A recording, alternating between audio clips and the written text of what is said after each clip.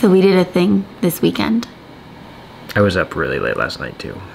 He was researching until 4 o'clock in the morning to make sure that we made the right decision, because our entire lives could change with a phone call. One phone call. Yeah, everything. And right now, we have to make that phone call. We're Brittany and Drew, house sitters, adventure lovers, and van lifers who have traveled to 24 different countries, living in all sorts of rolling homes. And after 7 years of digital nomad life, we're ready to find a place where we can dig some roots and build a family of our own. But how far are we gonna have to go? Before we begin the search, let's take in a deep breath and let it out. And now it's time to enjoy the show. So hard to know, with like so much freedom. Our entire lives are in our hands right now, and it's a lot. You guys hear us talk about abroad a lot, being in Europe and being in other continents and other countries. We've gotten way off the tourist path and the beaten track. And we've fallen in love with what the culture and pace of life is and what people value. Probably the meaning of life. Yeah. And it's hard to find that over here, and I think that's why we keep searching and searching. And prices for land are at an all-time high right now. Yeah. Like the property that we loved the most sold for $140,000 last year to the people who are selling it now for $235,000. But they already have several offers that are way above asking price. $300,000 cash is one of them. And so, all right, we've filmed some clips of our journey to find land, and we're gonna share those with you now. Okay. Well, we were guided down this path for some reason. That's right. Okay, what's after Englebright? Then we go to Nevada City, and that's like 10 or 20 minutes from Englebright. 25 minutes. Okay, 25 minutes. That's great. What about Sunday? Where do we start? So we would go up to Downeyville, but you know, that's pretty high in the mountains. Let's see. It's if there's snow, I don't think we'll end up living there. Oh man. Shoot. It's gonna snow on Saturday. You were digging cross-country skiing. I really loved it. I did. I love snow. Any final thoughts before we head out on our property hunt? We got some more research to do. Yeah, we do. Remember, it's Adventure Thursday, and we are planning for the weekend. That's right. That's why Thursdays are awesome. They're the best. They're the best. It's the best. I love it. It's a very exciting weekend ahead. Very exciting.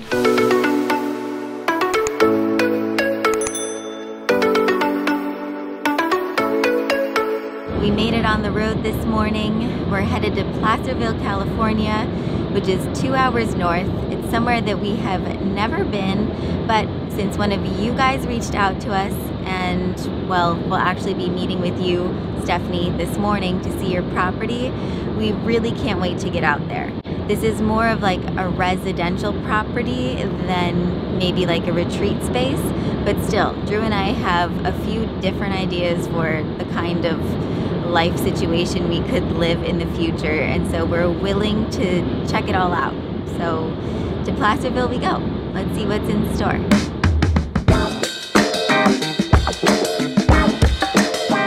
If you're like us, then you know that no road trip is complete without snacks. And Schoolyard Snacks, who is the delicious sponsor of today's episode, is recreating the sweet treats and junk food favorites from our childhood and transforming some of our guiltiest pleasures into 100% pure pleasure.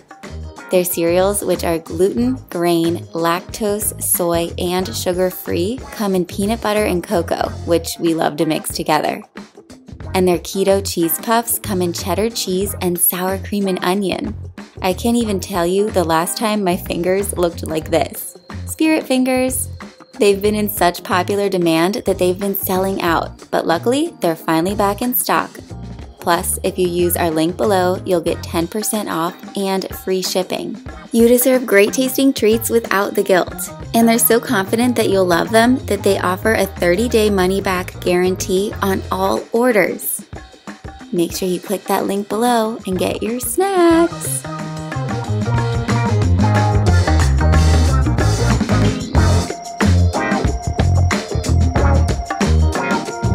Everyone knows to get gas at Costco. I know. Costco's the jam.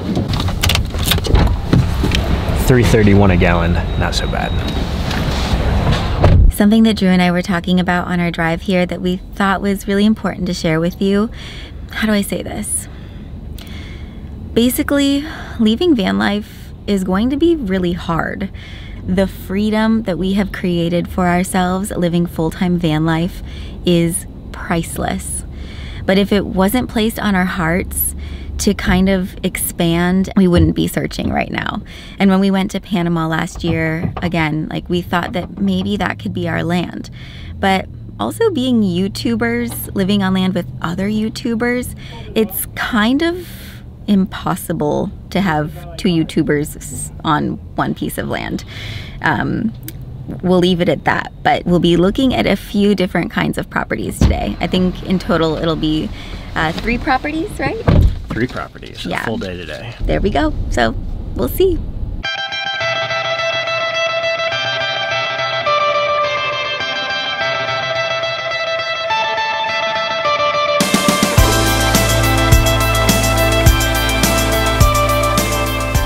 Well, that's sure a big selling point. Those are blackberry bushes. We're gonna have to come back when they're ripe. Having a water feature on our property would be a huge, huge plus. And that's the creek that goes through the property. And we're here. There's Stephanie, everyone. Wow, what cool trees. So lush. Stephanie's blazing the way for us on this trail. Thanks, Stephanie. Oh, yeah. You can see the river right down here. Stephanie and her husband bought this property about 20 years ago as a beautiful little retreat when they need to get away from the city and get back to nature. She was kind enough to share it with us to help inspire the kind of magic that we could find on our search. And did she ever?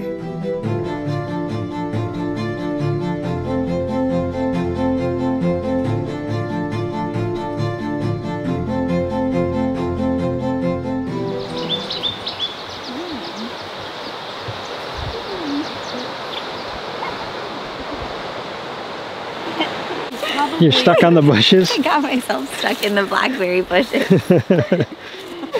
It's grabbing onto you. Yeah. Now, would you be able to build like little camping structures? For sure. You could do that. You can build, like you can put a 120 square foot outbuilding, and you're supposed to.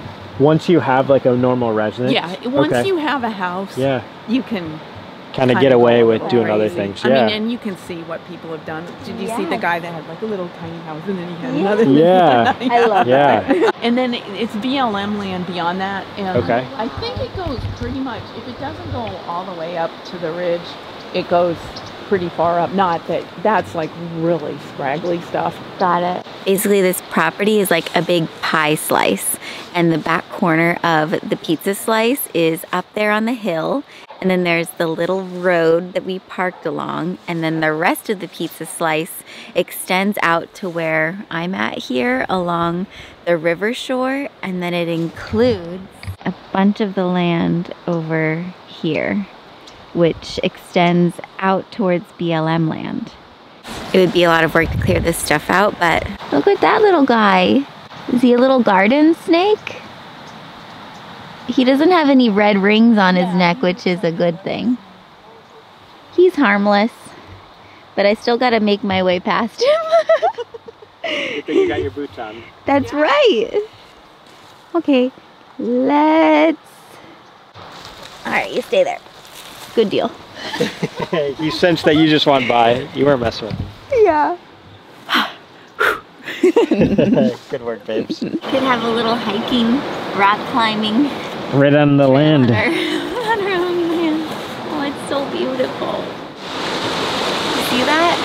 There's like gemstones in the rocks. We could build our house out of river rocks. You taking me to the beach? Special spot. Oh, it's gonna be easy for you. You're up.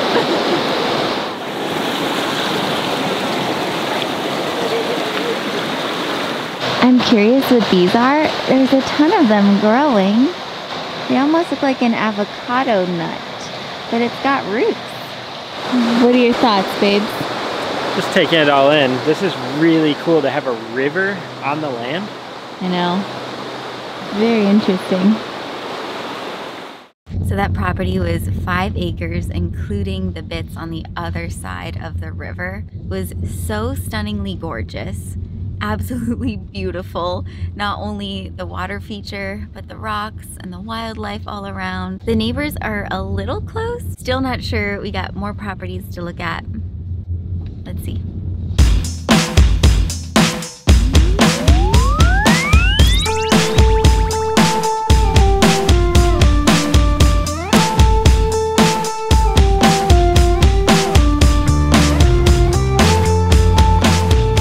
We're off to the second property. This is the agricultural land, and so far we are just surrounded by the most beautiful trees and ranches. The important thing about this property is that it has a permitted structure that does need like completely restored, but at least it's permitted. Basically what that means is it's that much easier to build a house of your own because it's already permitted. And we'll be meeting a realtor here who's gonna kind of give us the lay of the land. So let's see. Property number 2, numero dos. Welcoming us to the neighborhood. Moo. Look at all the little babies. They're so cute. Oh. Jump in the ditch. Oh, there they go. They're so adorable. I love that this is out here. Wow. Honey Mushroom, I'm home. Such a good name. It's probably my favorite part so far. Look all the goats. Cute, we got fun neighbors. And a dirt road. There's the little structure. Yeah. Cool. With sunset views. I can see it already. Wow. Let's go. Yeah, this is stunning. You probably know in Nevada County with agricultural zoning, everything that's 5 acres or more is a whole different price category. And the house is not really habitable in its current condition, but the fact that it appears as 840 square feet permitted on the foundation of the county record, that's gold already, because you can have a fifth wheeler here, you can put a tiny house. The way that I understand it, if and this is from talking to a manufactured home dealership here locally, they said if you've already got a permit for 840 square feet, then you can do something else that's within a certain range of that. Help yourself. I'll stay out here in thank case you. someone needs to call for help. Yeah. Wow. It's not good, but it's not. But at the end of the day, like, it really seems like you got 2 options. One, you either try to tear it down Right. and start over fresh. Right. Or you see if somebody can mend those edges of the wood around the yard so you can jack it up. For us, the initial draw to this property was the view. When we saw the picture of sunset on Zillow, we were like, we'd park our van there. Yeah, because it's almost like they extended and ripped out this wall and then added this section of this room. It seems like the original must have been here, and they built that and pushed it over. Right. But it was clear to us that this structure was going to need a lot of love. But at least you could keep the bones and the piping. Yeah, the framework would work, but... Be quite a makeover. Oh yeah. You got stories, I'm sure. I mean, I love that deck possibility, you know? What we didn't realize about this property before arriving was the fact that the 5 acres of land were terraced, providing 4 large level areas where we could build yurts, tree houses, maybe even a hobbit house, along with a large workshop space on the level area behind the house. This would also be the perfect area for Drew to be able to work on van conversions should he decide to go that route. We could even make a few spots for campers to be able to plug in for a night or two and enjoy the view with us. I've also found myself increasingly interested in mycology, or the study of mushrooms. And what better place than on Honey Mushroom Lane to build a mushroom house and learn how to grow heirloom fungi. Fresh and ready for pizza nights, of course. All of this would allow us to create a unique retreat experience, along with the possibility of agritourism. Could you imagine mushroom tastings at sunset here? But all of this would depend on zoning, and that would be a call that we would have to make before any decisions could be made. One of the other buyers, I explained to Drew and Brittany, is a first-time home buyer, and they've made a very good offer. But if I had to choose between you all and them, just based on the personality of the people, I think you are more prepared to take on the challenges. Yeah. That view is out of control. It's magnificent. Dreams. I don't know how it gets better than this. That is a project house and a half, which is exactly what Brittany and I want to do, and we'd want to showcase it with you guys. Exactly. We could share the transformation and watch it go from before and after and just like love life. Mostly just July and August. It will get to about 100 degrees. Yeah, I believe it gets really toasty in the middle of the summer here. Yeah, but I'm okay with that. There's lots of trees for shade, and this is a good... Everything and more. This was a good day. But we still have one more property left to see, so let's not get too amped. Yeah. Yeah, okay, we'll simmer on this one. Talk to you guys later.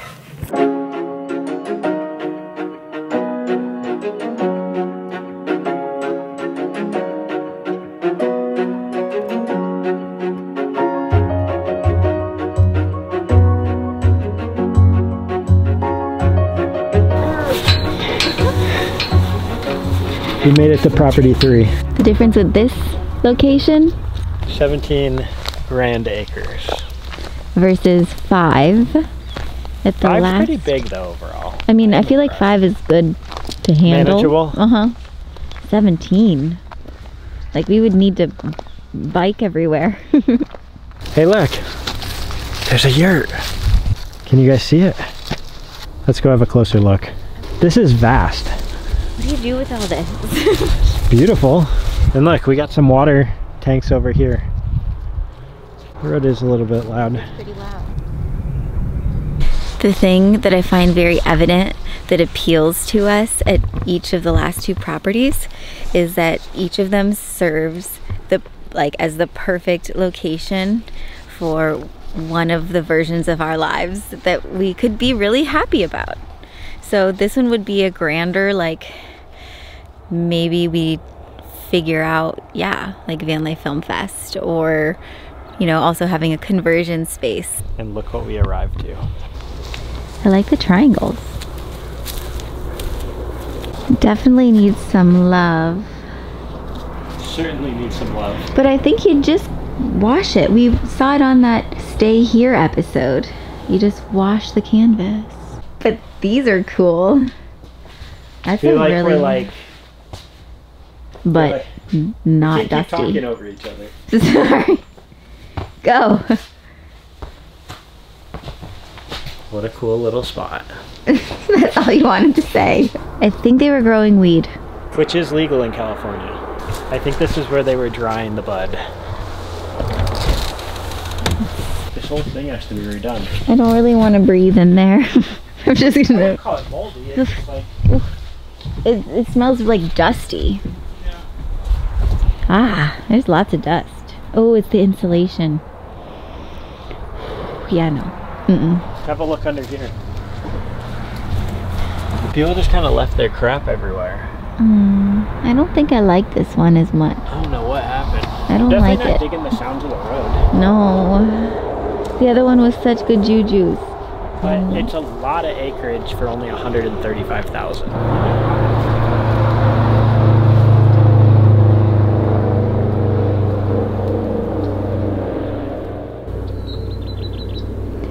So much more peaceful when there's no cars. I It makes me feel dizzy. You want to know how there's evidence that we know exactly what they're growing? THC. That's hilarious. THC. Cherry OG. What was this? This one's Jaeger. I don't think I want to raise our kids here. This is Bug. Well, let's see if the water works. Oh yeah. Well, at least that's figured out, and we wouldn't have to have a well drilled.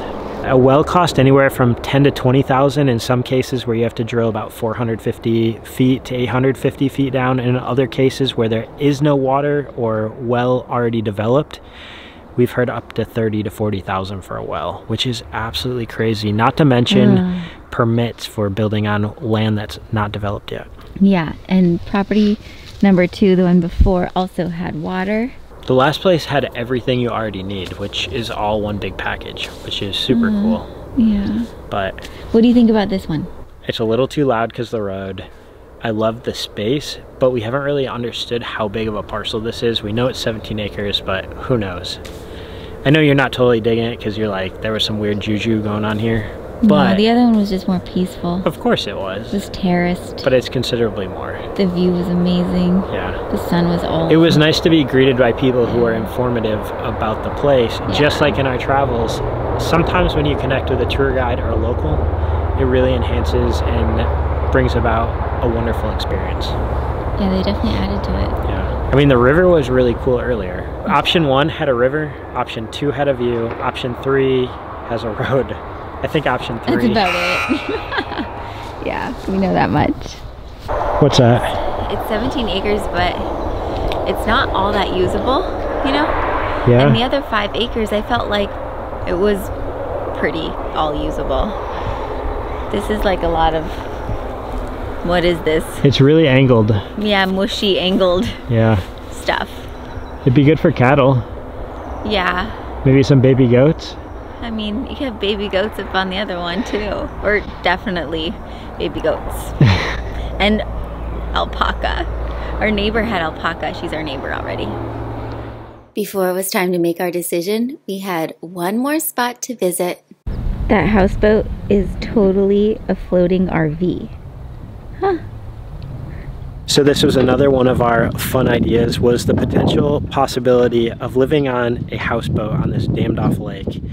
But we called the office and found out that unfortunately they don't allow people to live on these boats full time. They're more just for recreation use. And this lake has over 100 boat and camp spots all around its perimeter, which is super, super cool. It's beautiful here. It's really beautiful. Yeah, look how clear the water is. I wanted to say, like, even if we couldn't live on this lake, if we were to live on the other property, property number 2, we'd be very, very close to this area. Yeah. This would be the summer lake spot. Yeah, we would have a little lake spot. So let's go. Just kidding. Just kidding. Yeah, this would be nice. I think you'd be all right around these parts of the woods. Yeah, me too. Makes you realize how big they actually are. Wow. A little different when you see it on land compared to the water. Pretty epic.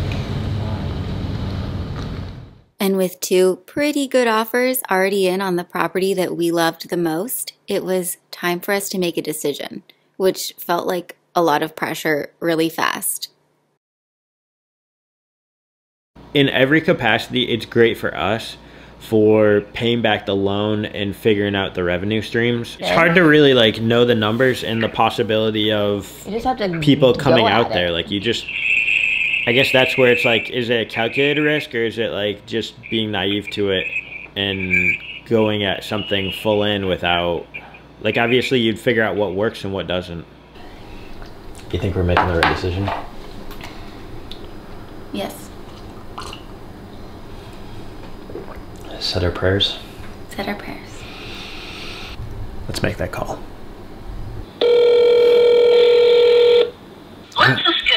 So we've had a couple phone calls this morning and kind of doing some more research and thoughts on things. We ended up talking with city planning, found out that we cannot have any more ADUs like we were hoping. Yeah, that was a bummer. On ag land, whether it's ag 10 or ag 20, you can get permits for camping, 4 campers per acre roughly, but it has to be a road that is fire safe, and it has to have 2 access points. It can't be a dead end. Well, darn it.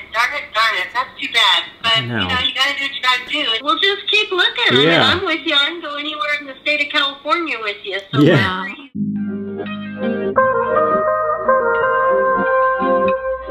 Well, we may not have found our property this time, but we got way closer than we anticipated on our first try. So be sure to subscribe and join us as the search for the background of the next chapter of our lives continues. You guys are the best.